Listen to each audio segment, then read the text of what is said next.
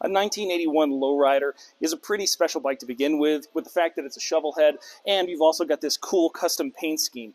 But the other thing that makes this most interesting is going to be this Frankenstein trike kit that's on the back.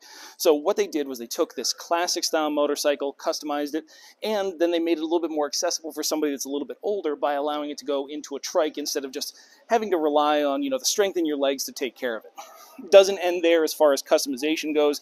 As you can see, every single inch of this has either been cared for meticulously or customized to the previous owner's specifications. But regardless, it's a great way for somebody that might want to harken back to those vintage eras of Harley-Davidson, but they might not necessarily have the stability or the strength in order to be out there on the road with them.